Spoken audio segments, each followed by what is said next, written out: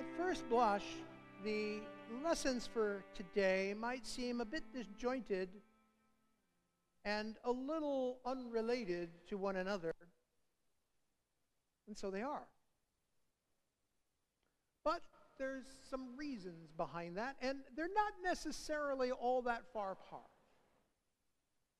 We could begin with the gospel lesson, because if you look at the reference for the gospel lesson, you'll see that there are two parts and a big chunk missing in the middle. A whole lot of verses are not there. And I would suggest that it's kind of like having two bookends, because each of these little chunks of the gospel are at either end of a story. Now that story is the feeding of the multitude. And there's a reason why the editors of the lectionary left that out. And the reason being that beginning next week, we have an extended reflection on the 6th chapter of John. And the 6th chapter of John is a very, very long reflection of the apostle on that very reality, the feeding of the multitude, but in a whole different light. And so, as this gospel lesson happens to come just before that, the editors decided to take out the feeding of the multitude and leave it for next week. So, it seems like there's a story missing. There's a piece of the story missing here somewhere. And so it is. Now you know what it is. But you know what that story is, so we can fill it in our mind's eye. But I do want to talk about those two pieces, which are the bookends that are left for us to consider today. The first one is Jesus and the disciples, those first apostles. As Mark tells the story, they have been on mission. They've been out and about teaching. They've been out and about doing marvelous things, much of which had to do with healing. Now, a few weeks ago, we heard the story of the woman who had been sick for 12 long years, and how she pushed the crowd away and she wanted to touch Jesus. And as she touched Jesus, Mark tells us, and Jesus felt power going out of him. And even then, if you recall, we talked about how working with folks who are not well on a basis, trying to bring them some peace and some wholeness, that's hard work, and it can take a lot out of you. You can be exhausted, particularly if you've been doing this for a while. And so Jesus knows that about himself, and he sent these disciples out on mission, and now they're coming back and they're joyful because they're saying, we were able to teach them such marvelous things that you taught us, and we were able to do these great works just like you do. But Jesus also knew that they were pretty much depleted of any kind of real energy, and so he says, come apart with me. Let's go off to a deserted place by ourselves. And that's instructive to us because it, again, reaffirms and repeats something that we need to get clear for ourselves, particularly those of us who are busy about many things in the ministry and the mission of the church, or doing churchly kinds of things out in the world, like these disciples. That work, particularly when we're dealing with people who are in need, can be draining. It can take a lot out of you. And so Jesus is giving us some counsel here. He's telling us that if you're doing these things and you're starting to feel a little depleted, then you need to come away to a quiet place. Now, as I scan the room, most of us in this room probably remember the name we used to give what we now call gas stations. We used to call them filling stations. At least I did when I was growing up. It's where you went to fill up your car with fuel. And so what Jesus is really saying is you need to be refilled. He's telling his apostles, his disciples, you need to come away with me to the filling station. But what we're getting filled up with is not gasoline or snacks. It's the Word of God. It is the Spirit of God. And that takes a little time. And it needs to be done in a quiet way so that we can retool ourselves and refit or refill ourselves with this marvelous power that is at our disposal, at our discretion, because the Spirit is upon us. But we need to fill ourselves up with it. And so Jesus says, come away to a deserted place. Well, as typical in the gospel, Jesus tries to get away. He does this alone a lot. This time he's taking his disciples with him, but no matter when Jesus tries to do it, the crowds follow him. This charismatic young preacher has something to say that people want to hear, but also he has the power to bring healing, to bring wholeness. We've seen that already, over and over again. And so that's something that we need to take with us. That if we start to feel depleted, if we start to feel tired of doing the right thing, if we start to feel tired of living out this Christian way, this Christian life, then maybe it's a sign. Maybe it's a sign that we need to come apart, get away to a deserted place, to a quiet place, and allow God to fill us up again. The way the gospel has been printed in your bulletin, I believe, there's a little space between these two pieces of the gospel, and the second part is actually after the feeding of the 5,000.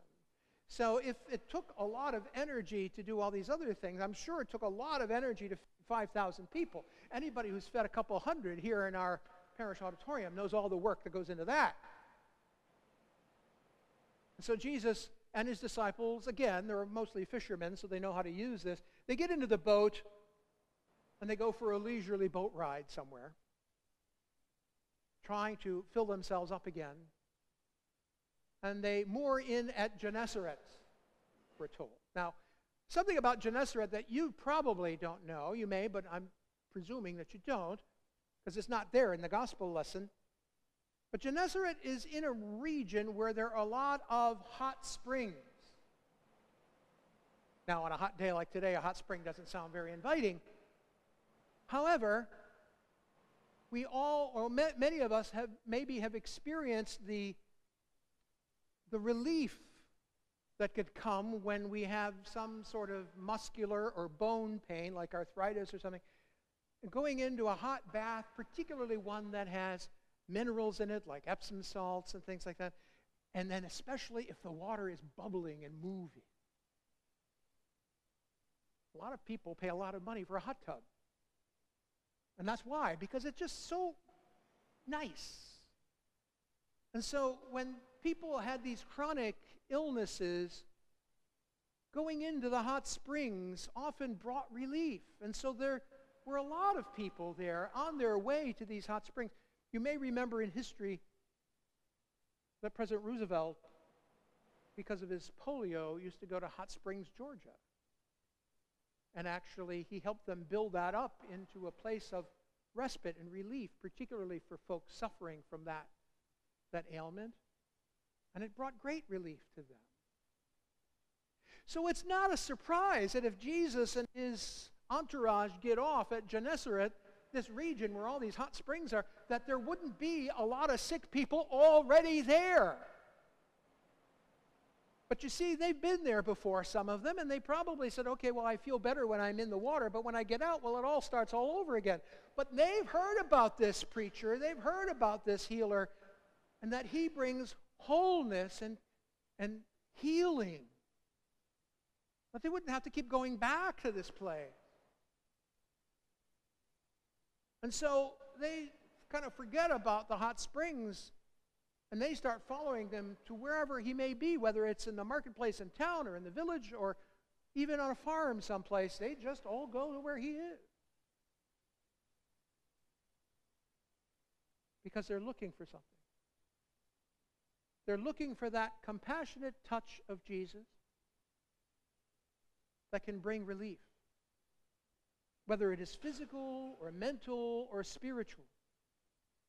Just touching Jesus gives relief. The woman who was sick for 12 years that we heard a couple of weeks ago, she understood that, and nothing was going to stand in her way, as you recall. And it's interesting that Mark uses the same phrase today. All they wanted to do was to touch the hem of his garment. But that was enough. They didn't need Jesus' full attention. They didn't need to kind of wave their hands in front of him and say, "See me, I need your help." They knew that the compassion that Jesus exercised, in one sense, just oozed out of him, and that merely being in his presence was enough. And if they could just touch the hem of his garment, just get close enough to do that, that somehow they would feel better. And so they did. They pressed in on him and the disciples. The disciples had been healing, so they were probably part of this whole scene too. And so, again, we hear about this compassion of Jesus. The same compassion that in the earlier part said, he looked at the crowd and they were like sheep without a shepherd. But in that marvelous psalm that we so often associate with funerals, unfortunately, Psalm 23 is not only for the dead, it's for the living more. Because it is the guidance and the compassion of the shepherd of God who is constantly with us, constantly guarding over us, constantly ready to do whatever is necessary for us to drink of life and drink of it fully so that we might dwell in his courts forever.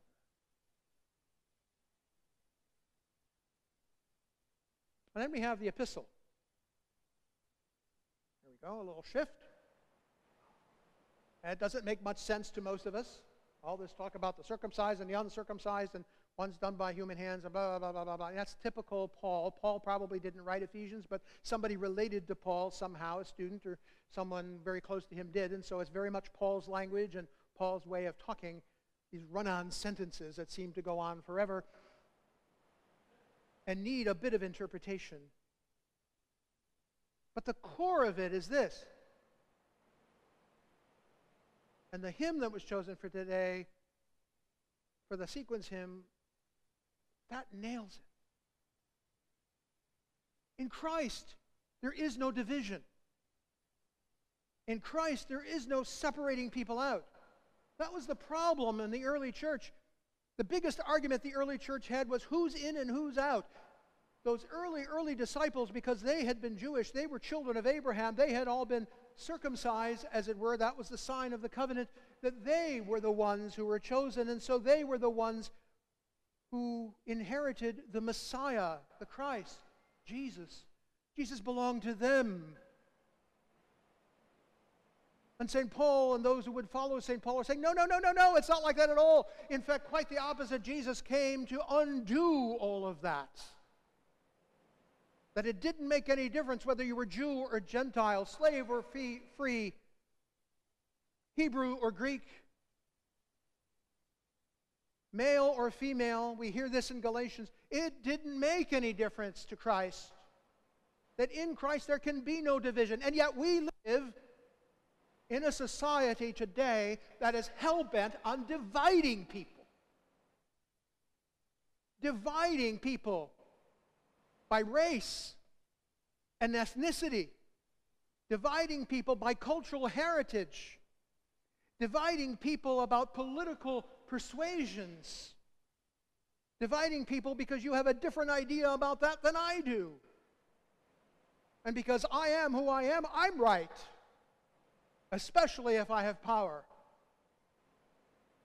That is not Christian. And anything that makes the name Christian part of it is a heresy. Plain and simple. In Christ there is no division. There can be no division. If the mission of Jesus is to have any reality in our world. So we cannot countenance that division. We cannot be part of that dividing energy. Quite the contrary, if we would follow Jesus, if we would follow the Christ, we must be agents of reconciliation, of bringing disparate people together. That's how the world as we know it can change. Because the other way is the way of the world, not the way of the kingdom of God. And why? Because we hear in the gospel that Jesus looks on the people and he sees them as sheep without a shepherd. A divided society is that kind of people. Because we cannot follow one shepherd if we are divided among ourselves. In Christ, there is but one people. In Christ, there is but one community. In Christ, there is no east or west, no north or south. There is no black or white or brown or yellow or red. In Christ, all are one. Because each and every one of us who claims Christ as Savior has the image of Christ imprinted on our own face.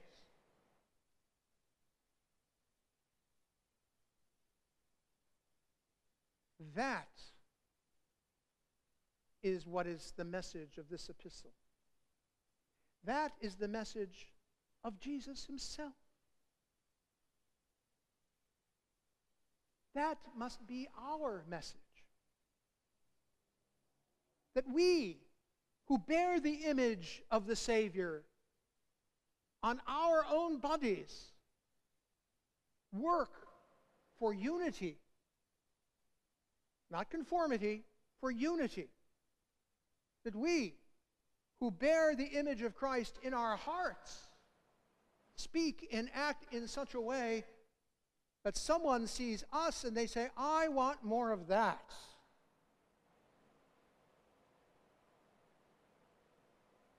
But do we live that way? Is that the way in which we organize our lives?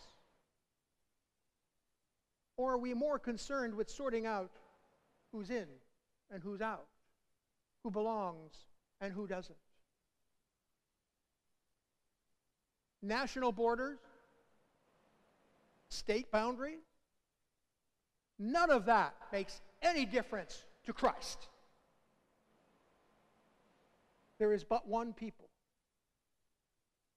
the children of God. And we all bear that image in our hearts, in our minds, and as we pray, even in our bodies. The one way of Christ is the way of self-giving love. And that self-giving love countenances no division. So we must always be mindful, always be prepared to overcome division when we see it. It isn't enough for us to say, I don't think that way. We are called to be those disciples that go out into the world and teach and preach and heal, just like those apostles. And Jesus is ready, willing, and able to prepare us, to have us come away with him for just a bit, to learn this way, to be filled up with the power of the Spirit, to be able to heal and make whole again not only the suffering one who is ill, but our communities, our nation, our society, our world as well. We have a high calling, and that is to be Christ in the world. You have this calling. You can do nothing if you divide. You can do everything in the reconciling blood of Jesus Christ. That's the challenge that these lessons give us today. Disparate though they are, seemingly unrelated and truncated as they might be. But there is a truth that runs through all of them. And it is that truth that in Christ there is no division. There is no east or west, north or south. There is no Jew or Greek, slave or free, male or female. We are all one. One faith, one baptism, one body in Christ Jesus our Lord.